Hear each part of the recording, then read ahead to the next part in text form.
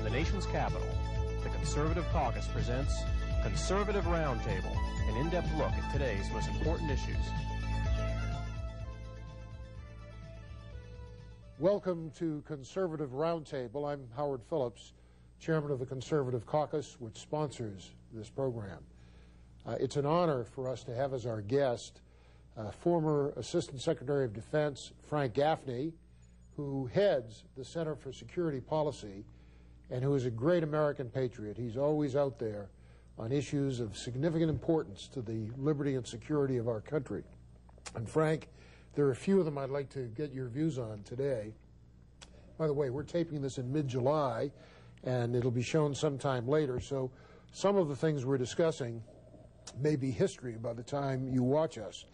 One of the things that I wish were going to be history is the United Nations Law of the Sea Treaty.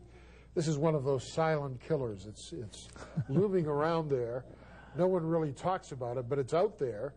The Senate Foreign Relations Committee unanimously voted to send it to the floor of the Senate for ratification, with people even like George Allen voting for it. What's wrong with the UN Law of the Sea Treaty? Just a little bit of history. Sure. As you know, this treaty has been around for a long time. In fact, it was negotiated about 23 years ago. Ronald Reagan, before he came to office, concluded that it was a sufficient infringement upon American sovereignty that he would not agree to its ratification. He would not even sign it, let alone send it to the Senate. He did so specifically on the grounds that there were provisions that would give rise to a sort of prototype of world government. The particular focus was, of course, on the international waters, which cover, as you know, 70% of the world's surface. But there were instrumentalities of this world government mechanism that would extend beyond the oceans. For example, a court called the Law of the Sea Tribunal that would be able to assert jurisdiction over things that happened on the land and even in the air because they might have some effect on the waters of the world.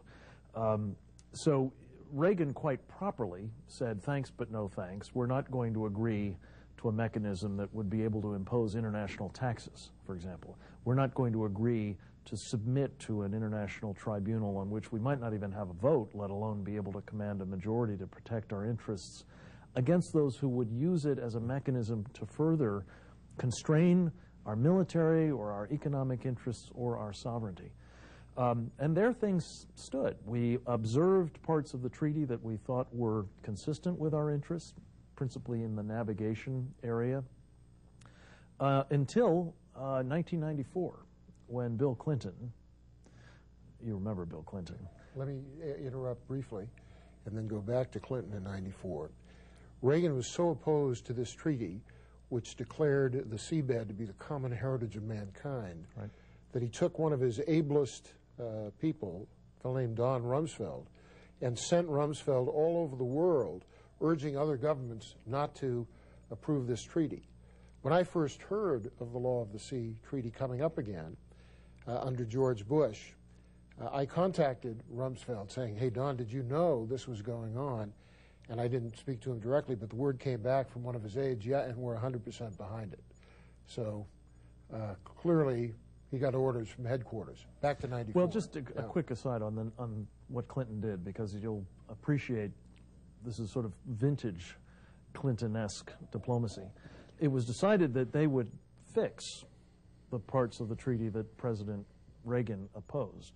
And they signed a separate agreement, which by its own terms couldn't modify the treaty, and yet were designed, I think, principally to confuse the innocent about whether the treaty had in fact been solved or its problems really addressed. My judgment is that they have not. Unfortunately, President Bush, in the aftermath of the decision to invade Iraq, I think was persuaded that this was something that could be done to demonstrate to the Europeans and the rest of the world that we're willing to work and play well with others. We'll sign this treaty that has sat on the shelves largely since 1994 when the Clinton administration went to work on it. I'm quite sure that Don Rumsfeld, who very successfully persuaded our allies not to sign this treaty when President Reagan declined to do so, knows today it's still a very defective treaty, but he serves at the pleasure of the president. He serves this president very ably, I think, and I think he simply, understands that's where the president is. So the good news, Howard, is that I think essentially the entire conservative movement has come together in opposition to this treaty, and at the moment it looks as though the United States Senate is not going to take it up, even though, as you say, it was in the last session favorably reported out. It has to go back to the committee and be favorably reported out once more. And I think people like George Allen, for example, have recognized the error of their ways. And there are certainly a number of senators who would be very, very much opposed to it coming up. And I think the president's recognized that he's got other bigger problems to work on. And of course, Bill Frist is rumored to have presidential ambitions. So and they he say. Controls what comes to the floor. And it would probably fatally injure his prospects were he to. Yeah. Our friend David Keene, who's the chairman of the American Conservative Union, of course, put it very well at a press conference that we had with all of these groups represented. He said, any politician who wants the support of the American conservative movement has to understand we will remember how they addressed this issue and comported themselves. One other point before we move on to the next topic.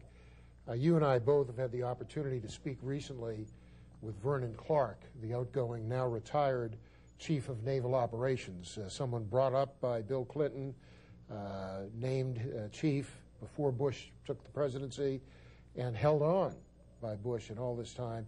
And he says the law of the sea treaty is good for the Navy. What's his reasoning and why is it wrong? Well, I think if you look narrowly at the parts of the treaty that we've been observing, namely these provisions that affect navigation rights, you could probably say it is good for the Navy.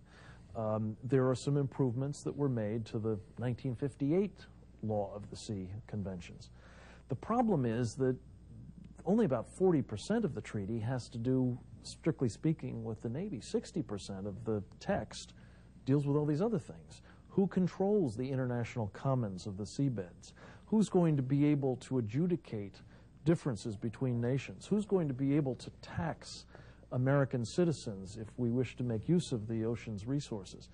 These sorts of questions are not within the purview of the Navy. But having said even that, I'm convinced that the Navy's lawyers have not properly appreciated the use that would be made of this treaty against the Navy's interests. Just to give you one example, Howard, there are sweeping commitments on environmental issues. They make Kyoto pale by comparison.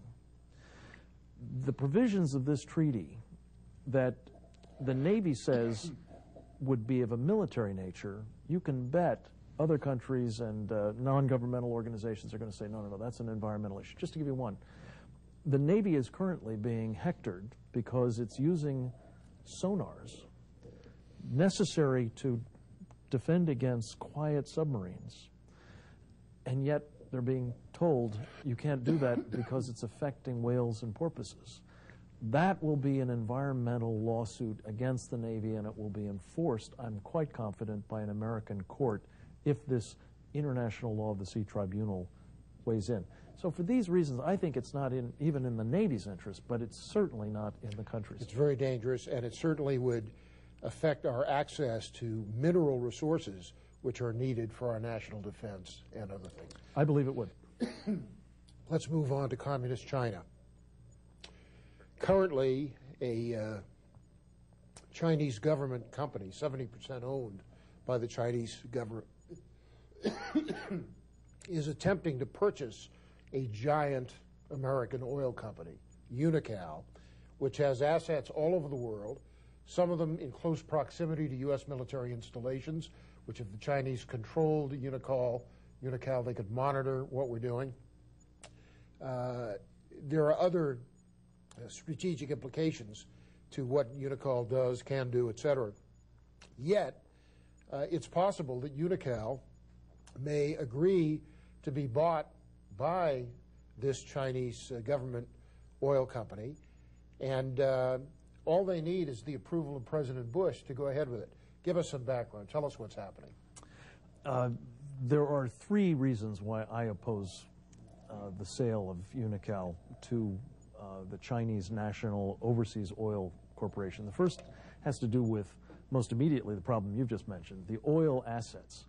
We're in a world where there isn't enough oil to go around, and as China's demand only increases, as does ours, it is almost certainly going to be the case that they will be withholding from our use or using as leverage against us and perhaps others access to the oil reserves that they're picking up.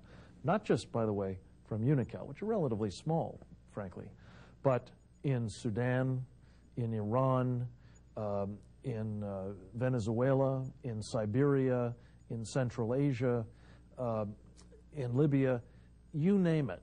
The Chinese are moving in to take oil off the market. The second reason I'm concerned about this is it happens Unocal also owns the only mine in America capable of producing something called rare earth minerals, a somewhat exotic family of minerals that are very important to a host of advanced industrial applications, including military, like smart weapons. In the absence of the use of that mine, guess where we have to get rare earth minerals from? Communist China. The third reason I'm concerned is I believe that this play for strategic oil reserves and this play for strategic minerals is consistent with a larger strategy that China has been following for some time that involves dominating strategic energy, yes, strategic minerals, yes, but also strategic materials, technologies, choke points, and regions of the world. You put all of that together, and you've got a much bigger problem on your hands than just, narrowly speaking, is it in the interests of Unocal shareholders to sell off this particular asset or not? Will President Bush and the Bush administration object? It remains to be seen. At the time we're discussing this, it's an open question. I hope very much that this will not only be rejected, but that it will engender the kind of debate we have to have about the Chinese strategy and its implications. 2 points. One, Communist China is much more dangerous than the Soviet Union was because it's economically far more powerful. They're essentially... Thanks to us. Yeah, they're essentially buying America with our money because of our huge trade and fiscal deficits. I recall the battles we had about the minerals in southern Africa back when the Soviet Union was the main threat. But this is analogous and in many ways more frightening because of Red China's economic power. Before we go to the break, the other thing that concerns me is how the Chinese have hired people very close to President Bush, including the chairman of his Foreign Intelligence Advisory Board, the fellow who was his media director in one of his presidential campaigns, and others. And I understand his nephew has been hired by the Texas office of the Aiken Gump law firm, which is lobbying on behalf of this deal for the communists. That's correct. Any other comments on this? Well, just 2 quick points. One on the question of the Soviet Union, as you say, never had the kind of opportunities the Chinese currently do. As a result, when Lenin putatively declared that the capitalists will sell us the rope with which we will hang them, the Chinese have done them one better, Howard. We're going to be buying from the Chinese the rope with which they will hang us. That's correct. It will be our money.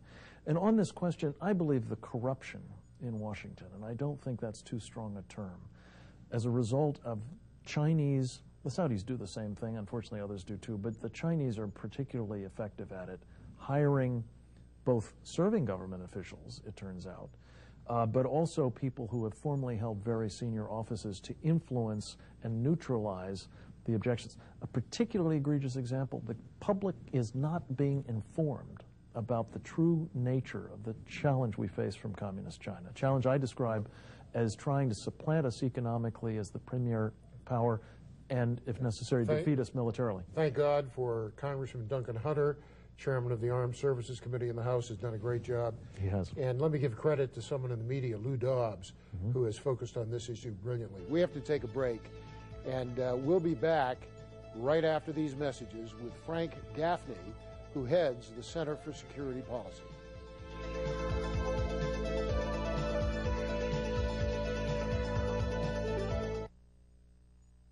One of the top leaders in the Communist Chinese military declared that the United States is the main enemy of the Central Committee of the Communist Party of the People's Republic of China, which is longhand for what we call China. We have been building up our enemy, if that is a reciprocal term, by giving them most favored nation status and membership in the World Trade Organization. Last year alone, that gave them an $84 billion advantage in money which is fungible. And as a result of the extra money they have, they're not only taking jobs from the United States, they're increasing their military budget by 17% a year. It's time to stop sending technology and dollars to Communist China. The Conservative Caucus, www.conservativeusa.org or 703-938-9626. Face the Truth is a production of the Conservative Caucus and is seen twice monthly on the station you are watching. We will be interviewing the movers and shakers of the pro-life movement. We hope to educate and even inspire you about what is being done in our country to protect and to promote the sanctity of life. Please watch us. Don't miss Face the Truth with Stephen Perutka and Conservative Roundtable with Howard Phillips right here on this station every week. Here's how you can become a citizen lobbyist and influence how your representatives vote. Write a letter to your congressmen and senators. Speak out on a call-in talk radio program. Write a letter to the editor of your local newspaper and call the Conservative Caucus for more information at 703-938-9626. Help the Arbor Day Foundation plant more trees across the nation. Plant a tree today for all the world to share. Go to arborday.org. Everyone's telling me how I should feel. It's not like I planned to get pregnant. Not now. When I got pregnant and didn't want to be, I was shocked and scared and so lonely. People telling me how to feel, what to do, and not sticking around when it really counts. So now, it's all up to me. But abortion, not me. I'm having a baby, and I can't run away from that. We'll make it. Yeah, we'll make it just fine.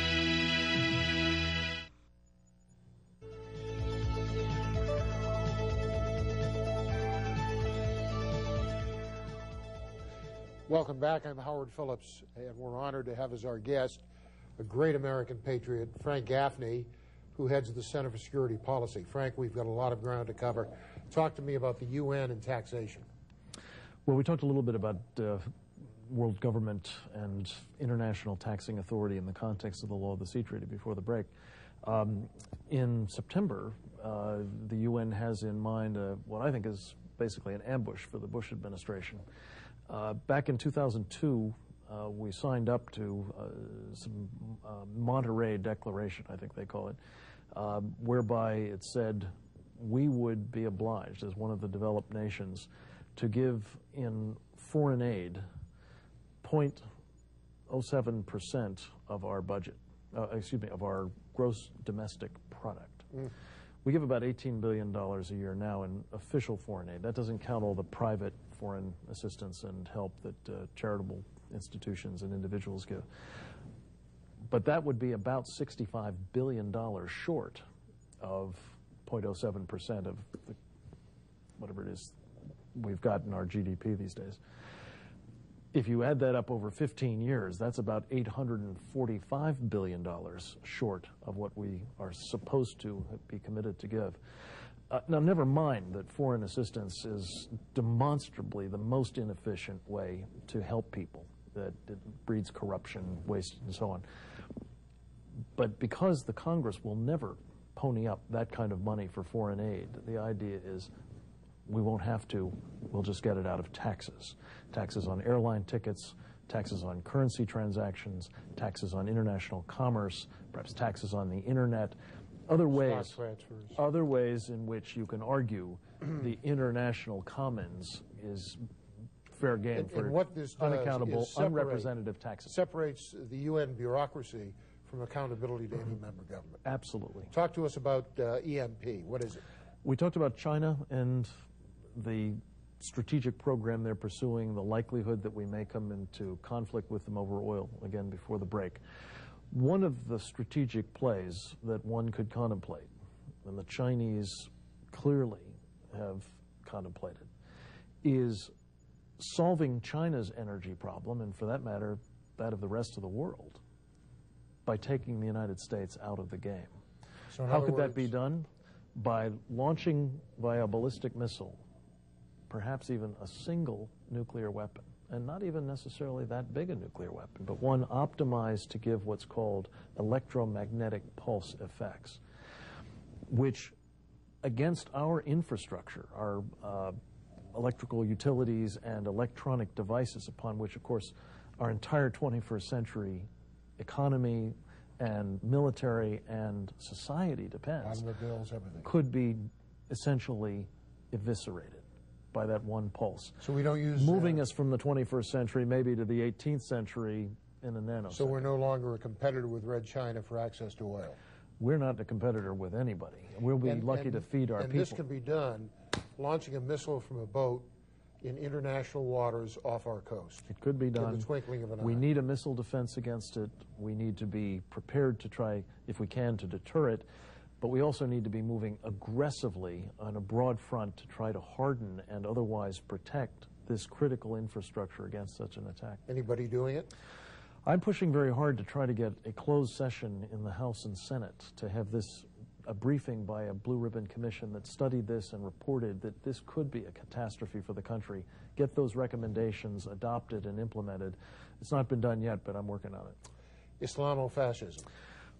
In the wake of the London bombings, suddenly the scales seem to be falling from a lot of people's eyes that the world is awash with a Bolshevik kind of ideological movement within the Muslim faith. I call it Islamofascism, others call it Islamism, but it has as its central characteristic a determined effort using violence, jihad, and intolerance to take over the world, to submit all of us, Muslim and non-Muslims alike, to their virulent, hostile, intolerant there are ideology. more active militant Islamists today than there were ever active militant communists.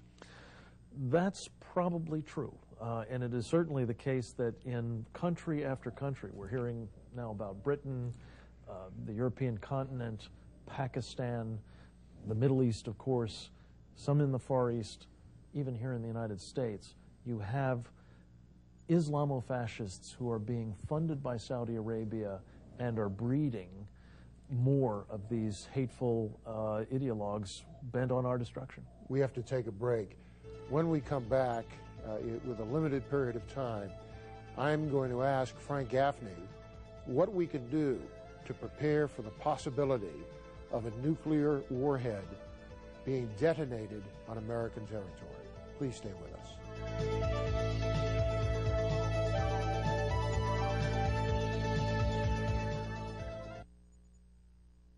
Face the Truth is a production of the Conservative Caucus and is seen twice monthly on the station you are watching.